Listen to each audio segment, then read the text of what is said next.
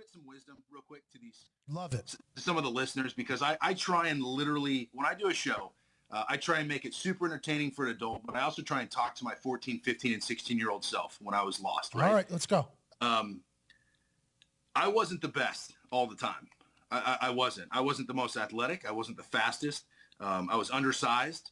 But if you're out there and you want to be something and you want to do something, if you stay on the path and you just stay focused, you show up every day on time and ready to work, the people around you are going to fall off the path for whatever reason. It doesn't matter. But they're going to start jumping off. And eventually my goal when I was in the league, when I was with the Eagles, is I wanted to be the oldest player on the team. And people thought that's random. Yeah, but if I'm the oldest player on the team, then I gave myself so many opportunities to have success in what I love to do. Oh, you want to win a Super Bowl? Great. Well, what if I won one the next year and then I got cut and never played again? So if I was the oldest guy on the team, I'm good to go. Now to do that, you want to surround yourself with people that lift you up. But here's the deal.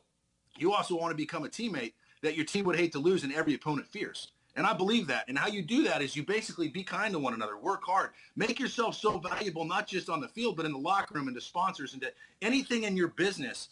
Be somebody that people want to be around. And the next thing you know, guys like Andy Reid who have some pull are going to keep you around because you do your job, you get it done, you show up, they don't have to worry about you, you hold yourself accountable, so therefore they don't have to hold you accountable. And they know that they would rather ride and die with you than maybe somebody that was athletically better than you or faster than you